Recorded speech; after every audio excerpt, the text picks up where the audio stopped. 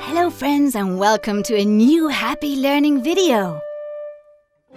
Today we're going to learn about our origin. Let's learn about the human reproduction. Reproduction develops in 3 stages: conception, pregnancy, and childbirth. And for it to take place, both females and males need to intervene.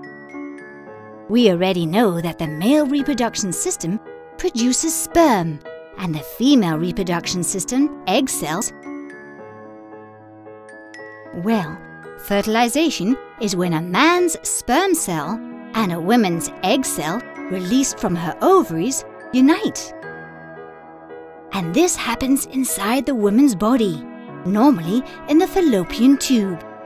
In order for that to occur, semen, which carries hundreds of thousands of sperm cells, must first pass through the vagina into the uterus to finally reach the fallopian tubes. Out of all the millions of sperm cells, only one will be able to penetrate and fertilize the ovum, creating a zygote. Now, gestation of the fetus can occur within the female uterus. Pregnancy is the stage where a new human being is formed and begins to grow inside its mother's womb. It lasts around 9 months, and during this period, the zygote begins to divide into many cells, growing into a fetus. Bit by bit, the new little being housed in the uterus and connected by an umbilical cord to its mother continues to grow, as well as developing all its organs. In only 2 months of gestation, the embryo already looks like a baby. By the way, the baby receives its nutrition and oxygen through the umbilical cord. The mother's body also goes through big changes. Her tummy, for example, grows much bigger.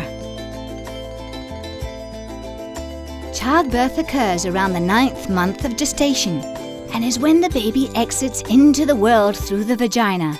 Normally, a baby is born head first, followed by the rest of its body. After a baby is born, the umbilical cord is cut. And do you know what happens? Well, the scar that is left is our belly button. Interesting, isn't it? Now, we have learnt about the human reproduction and its 3 phases: conception, pregnancy, and childbirth. I hope you found it interesting.